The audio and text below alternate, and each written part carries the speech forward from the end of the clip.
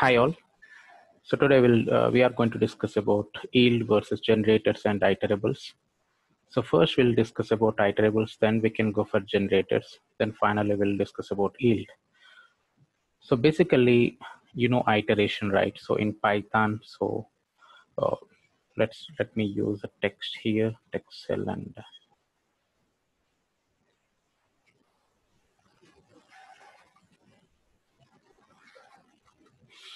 iterables. So by making use of Google collaboration, it is more flexible. So if you want to work with Python coding. So let me use iterables and let's create a list. When you create a list, if you want to read its items one by one, then reading an item one by one is called iteration. So let me create my list.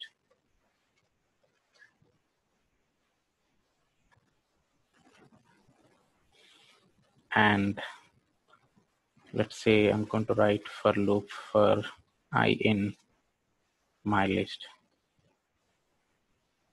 And I'm going to print I. Okay. So let's run this particular cell. As I said, iteration is nothing but reading. First, it will connect actually, sorry. So reading it items one by one is called iteration. So first it will read one, then it will go to second and third. So this is what iteration.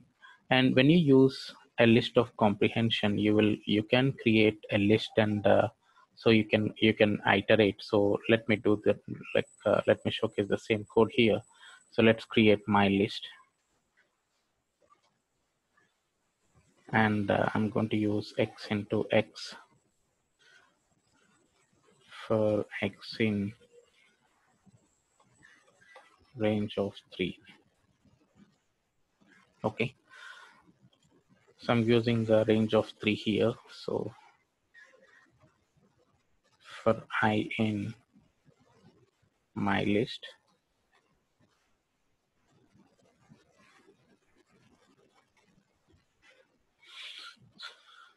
print I. So here the same thing which we are using iteration whenever we are creating a list here, x into x for x in range of 3. Okay, and in the range of 3 we do have 0, 1 and 2, right? So first it will pass 0, 0 into 0, it has to give output 0. Then it will pass 1, 1 into 1, we have to get 1. Then we are going to pass 2, then 2 into 2, the result is 4. So the output we are going to expect is 0, comma 1, comma 4. So let's run this particular cell in Google Collaboration. Perfect. So everything we can see for something like I or X in range or something. So these all comes under iteration, and it allows like list, tuples, strings, and etc. Like we'll use that. But the only problem is we are going to store all the values in memory, and this is not always what you want when you have a lot of values, right? So that's the problem with whatever we are doing this iteration or the list we are creating. So then the concept comes called as generators, right? So let me use, sorry. So let me use a text.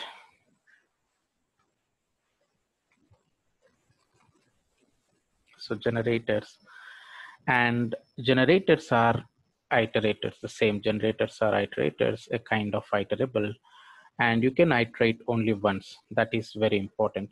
You can iterate only once. Generators do not store all the values in memory. So as I said, in the previous case, it will store all the values, but generators do not store all the values in memory. They generate the values on the fly. So we can look into an example here. So that's what, just remember, like generators can iterate only once. That is very important. So let me create a generator here. So let's use my generator, or you can use any naming convention.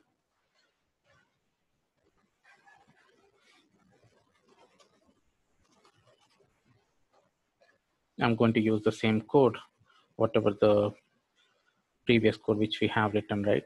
The same my list, similar to that, I'm using the same code here, x in x, x into x for x in range of 3, for I in my generator, or any naming convention. So as I said, print I. Okay. So what is the difference between the previous code and the code which we are using for generators is like, you can see for list we are going to use square brackets, and the only difference is the brackets. And as I said, but we cannot perform for in my generator whatever the for this particular thing for the second time. So as I said, since generator can only be called once, that is very important. Just remember, generator can only call for one time. So let me run this particular code, and we are going to get the same output. The only difference is like bracket, as I said. So first they will calculate 0, then it will calculate 1, and goes on. At the end it will calculate for 4. Got my point, right? So this is what generators, where you can see the difference between the previous code and for the generators is like the brackets. Okay.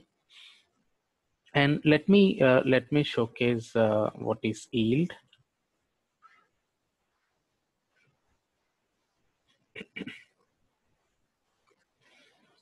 So let me use code here. Basically, yield is a keyword that is used like written.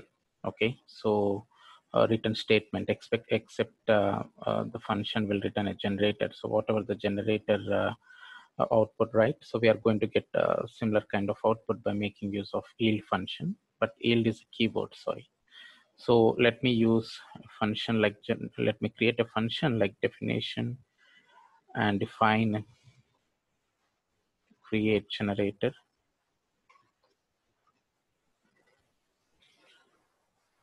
So let me use my list, sorry.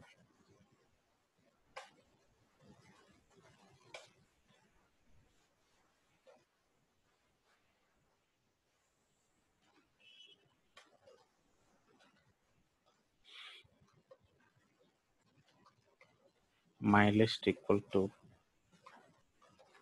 range of, let's say 3,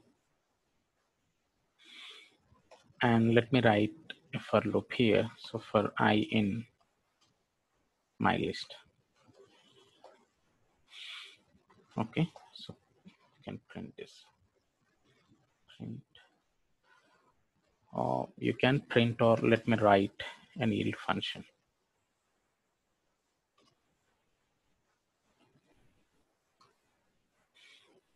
Okay, so this is a statement where which we have created a function. We just created a function, and that is what create generator.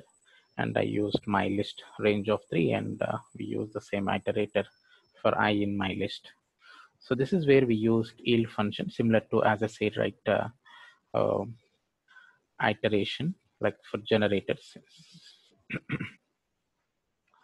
So let me create one more code cell. So let me create my generator, something like my gen equal to, I'm going to call that particular function create generator.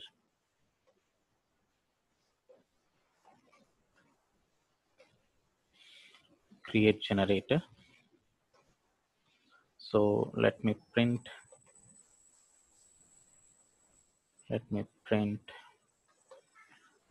my generator here.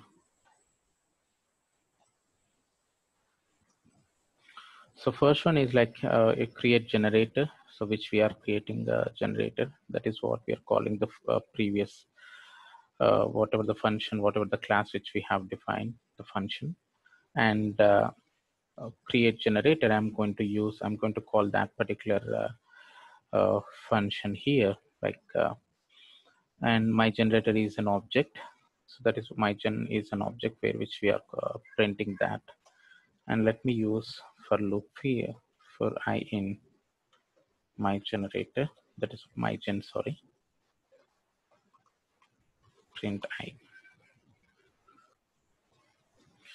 So let me execute this first function, first statement, and that is what we are doing the same, like as I said, I into I.